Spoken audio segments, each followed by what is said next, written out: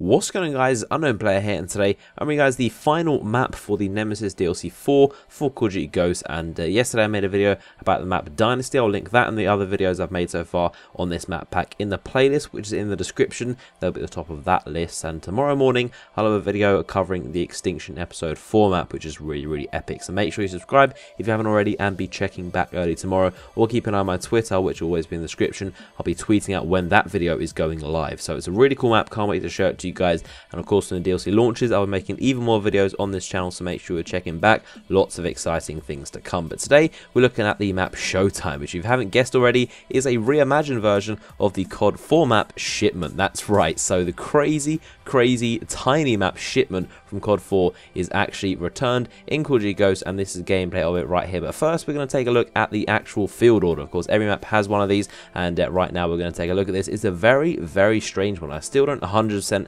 understand it, and so right here you can see I actually managed to get this in a normal game, so this wasn't even like a setup demonstration of it. This is actually a normal game against other people, and I managed to get this in domination. I called it in, and as you can see right here, it's called the slot machine. When you call it in, it will essentially summon a bunch of jets which will come in, and if you actually look in the sky, you'll see it's really cool. The American kind of, I think it's Star Spangled Banner anthem plays, and the jets will have kind of these rare red and blue and white jet streams coming off them, which is really cool. And they'll fly over and they will drop, I think, 5 care packages on the map, perhaps even 6, and one of them, there's a chance it could be another slot machine. When you call that one in, it might do something else. There's a lot of possibilities in this. It's similar to a slot machine where there's a lot of possibilities and it's very random, but some of them might be another slot machine. When you call that in, it will do one of either 3 things. I think one of them is a missile that will come down and destroy the map and kill a bunch of people for you. Another one is a bunch of sentry guns that will open up somewhere on the map, and another one is a bunch of gas, or you get a combination of the 3, I believe. So you can see one of them right here, and according to the first one, it was a slot machine. There was about 6 care packages that came down. Most of them are UAVs, but one of them was the actual slot machine again. I called that in, and all these hatches came down. You can see these hatches right here. They came down, and there's sentry guns inside of them, and they just gunned down so many people in there. I think it got like an instant 5 kills. Everyone freaked out. They didn't know what was going on, and it just killed like loads of people for me, and that is what happened. And then later on, we did kind of demonstrate what was happening. We all kind of gathered around to see what happened. You can see the jets right here that fly overhead with the red, white, and blue stripes, and they dropped 6 care packages, and you can see it was random. Nothing actually happened this time. Then we did it another time, and then I think 2 of the events happened. So it was the sentry guns and the gas. You can see right here the sentry guns came down. They shot a bunch of people, and you can see them right here. They kind of sit there, and then after about 20 or 30 seconds they'll pop back up. And there's also a bunch of green gas that seems to appear.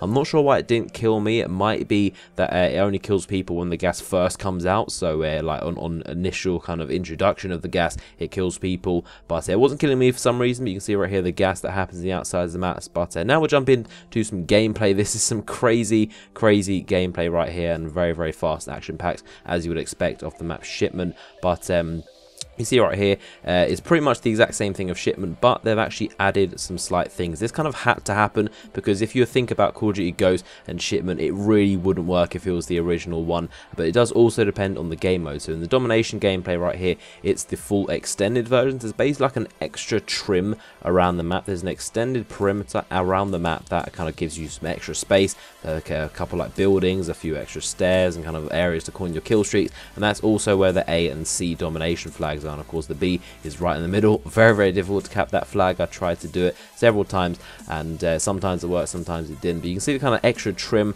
right here, and in some game modes it isn't actually activated. You'll see later on in Kill Confirmed, this trim isn't actually open. So you start off the game and it's original Shipments. There's nothing at all has changed. It's literally the tiny original Shipment map in Kill Confirmed. And then at some point, I think maybe about 2 minutes into the game, I'm not sure whether it's triggered by the amount of kills, the score that's gone up, or whether it's just a time activated thing, but at some point a few of the doors opened up, so you could actually access a few of the extra areas. It wasn't a full open up map like domination, but it was kind of like half of the extended perimeter that you can access. So it's definitely very strange, and I can't wait to play it some more to figure out exactly how it works. But essentially it's a tiny map. Don't expect to go on any long kill streaks or anything serious or major on this map. It's going to be crazy. There's going to be people spawning right next to you. There's going to be explosives. There's going to be loads of gunfire. And if you haven't actually played COD 4, if this is actually new to you and COD 4 wasn't your first Call of Duty that you've played, then just to let you know, Shipment is the smallest Call of Duty map that's ever been in multiplayer history. It's absolutely tiny, so very, very small. It's just a bunch of crates, and the original one in COD 4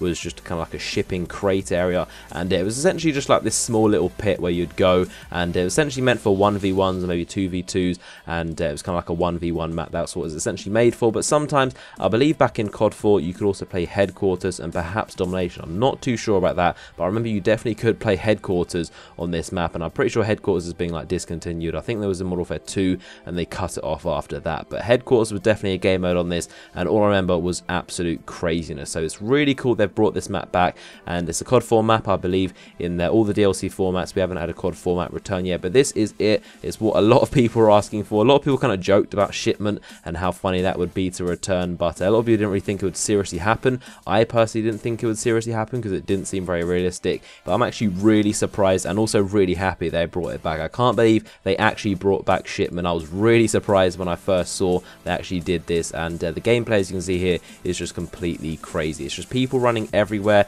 and the domination gameplay right here, the flag, the B flag is just completely deadly. There's just people spawning all around you. It's a very, very difficult flag to cap, obviously, and at some points you'll see, like right here when we get to the kill confirmed gameplay, you'll see it's a lot more the smaller map. So as I said, for the first kind of minute or so, it's just a small kind of cut down version. It's literally the original Shipment how it was. So imagine playing this back in the day in COD 4. This is what it was like if you've never played COD 4 before, and it's just crazy that we've got like this in Call of Duty Ghosts, because obviously there are a lot of kill streaks. You'll see at some point I do actually get on fairly decent kill streaks. I get some Trinity rockets, I get a helicopter and some the Griffin kill streak, and it does okay. It doesn't do amazingly because honestly people move very, very fast around this map, so they're sprinting around, and it's kind of difficult to shoot people. I mean, it's kind of shooting fish in a barrel, but they move very, very quickly, and there's a lot of cover, so it's very difficult to kill people. I would imagine a helo pilot would do absolute work on this map. I bet a helo pilot would do really well. I can't wait to hop online and try and get a helo pilot and see how that works in this map. I bet it would kill a lot of people because there's not really much cover. The Griffin isn't the best choice,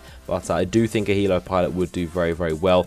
Perhaps not a Juggernaut. I can imagine you getting ganged up upon and just kind of killed by multiple people at once. Probably not the best idea, but I do think the Loki, I think that would do very, very well. If you think about it, the large rods that it shoots down, that can pretty much destroy pretty much the whole radius of this map if you think about it. When it's in the smaller version, the Loki would just shoot down a large rod, and the blast radius is absolutely huge. So the Loki might be a very, very good idea. I'm going to have to try that out and see how it works. But in general, it's exactly how I remember it. It's small, it's crazy, there's just tons of stuff always going on at all times, and the shipping crates in the exact same positions, so you've got the same lines of sight, the same areas of cover and stuff like that. I absolutely love this map. It's so much fun and so random, so crazy. Let me know what your thoughts are on this, and let me know your thoughts on this DLC. Which map can you not wait to get on and play when this DLC launches? Hopefully you enjoyed this video and all these early videos I've made. If you do, give it a like rating, and make sure you stick around for more videos that are coming out soon. Make sure you check out G2A in the description. They've got some really good sales going on right now for PC games, Xbox Live codes, and kind of PC games you can pre-order and stuff like that. So make sure you check out that in the description. So I hope you enjoyed the video,